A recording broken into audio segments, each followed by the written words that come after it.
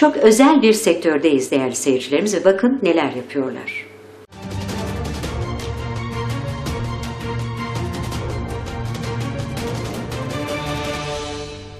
Merhaba değerli İçkolik izleyicileri, sektörleri mercek altına tutmaya devam ediyoruz ve şu an sizlere Hatay Antakya'dan ve sektörün en iyisi Aslanyürek Fitness ve Olimpik Spor Kulübü'nden sizlere seslenmekteyiz. Yanımızda işletme sahibi ve aynı zamanda antrenörü Cemal Bey bulunmakta. Bakalım burada verilen hizmetleriyle ilgili ne gibi değerli bilgiler alacağız. Cemal Bey merhabalar. Merhabalar, hoş geldiniz. Hoş bulduk efendim, nasılsınız? Çok teşekkür ederim, siz nasılsınız? Bizler de gayet iyiyiz, çok teşekkür ederiz. Cemal Bey, burada verilen hizmetlerinize ve tercih edilme sebeplerinize geçmeden önce ekranların başında bizleri izleyen değerli izleyicilerimize sizi yakından tanıtmak için sormak istiyorum. Cemal Bey kimdir? Kaç yıldır sektörde hizmet vermektesiniz?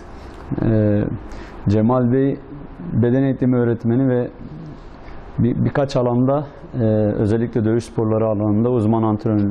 Evet. Onun dışında Aslanyürek Olimpik Spor Kulübü işletmecisiyim. Aynı zamanda antrenörlüğünü yapıyorum. Bu şekilde hizmetlerinizi ve faaliyetlerinizi burada devam ediyorsunuz. Evet. Efendim burada verilen hizmetleri, spor dallarını biraz daha açalım. Gelen talepler doğrultusunda sunulan hizmetler nelerdir? Bizim ana odak noktalarımız ring sporları, boks, kickboks ve muay thai. Bu anlamda çok ciddi çalışmalarımız oldu. Ulusal ve uluslararası derece yapmış sporcularımız var. Onun da ötesinde fitness ve zayıflamaya, kilo almaya yönelik ciddi çalışmalarımız var.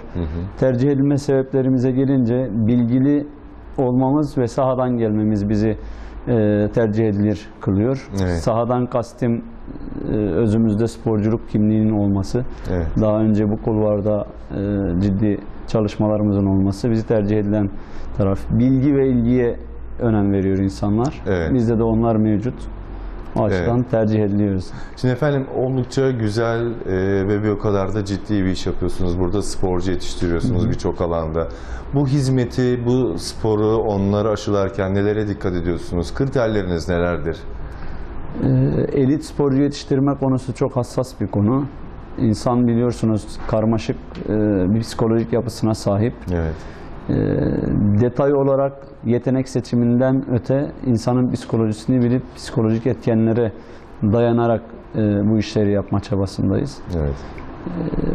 Onun yanına da antrenman bilimi ve değişik tecrübeleri katarak sporcu yetiştirme çabasına giriyoruz. Evet, tabii burada birçok antrenör var ama siz hem işletme sahibi hem de bu işi gerçekten bilen bir kişi olarak devamlı başlarında durup onları gözetim altına alıp size müdahalenizi gerekli o yerlerde müdahalenizi yapıyorsunuz. Hemen hemen 24 saat gözlem altında tutuyoruz elit sporcuları.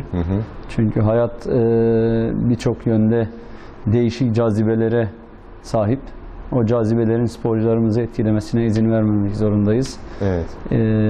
İzin verirsek kaybolup giderler. Evet. Söyleyeyim. Efendim burada sizin yetiştirmiş olduğunuz sporculardan gerçekten iyi dereceler almış sporcular da var. Evet. Biraz da bunlar hakkında konuşalım mı? Tabii ki.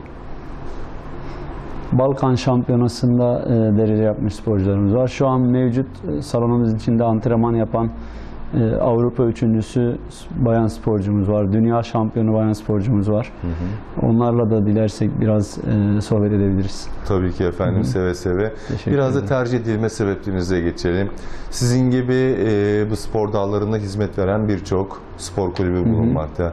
Neden özellikle insanlar Aslanyürek'i tercih etmeliler? Sizi diğerlerinden ayıran en büyük, en önemli özellikler nelerdir? Bizde ciddi bir sinerji var. Yetenek seçimi çabasına girip yetenekli gördüğümüz sporcuları çok ileri düzeyde uzun bir vizyonda tutmaya çalışıyoruz. Yani anlık başarı değil de uzun süreli 3 yıllık 5 yıllık planlar kurarak sporcularımızı en iyi şekilde yetiştirme çabasına giriyoruz. Fitness alanımızda da insanlar biliyorsunuz genelde ilgiyi isterler. İnsanlarla ilgilendiğiniz zaman hoşlarına gider. Buna sportif bilgiyi de eklediğimiz zaman olağanüstü güzel sonuçlar alıyoruz ve insanları memnun ediyoruz.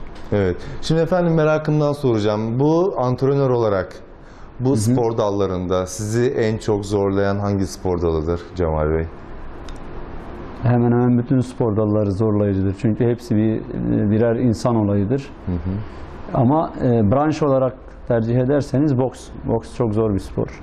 Çok zor Çok bir spor, ince çok bir spor. emek isteyen Haddinden fazla. bir spor da. Kesinlikle.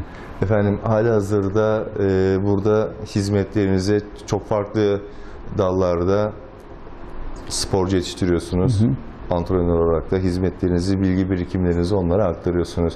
Peki önümüzdeki yıllarda neler yapmayı planlıyorsunuz? Kesinlikle. Hedefleriniz, hayalleriniz nelerdir? En büyük hedefim olimpiyatlar. Olimpiyatlara sporcu taşıma çabasındayım. Onu da gerçekleştirmeden kendimi antrenör saymayacağım, öyle söyleyeyim.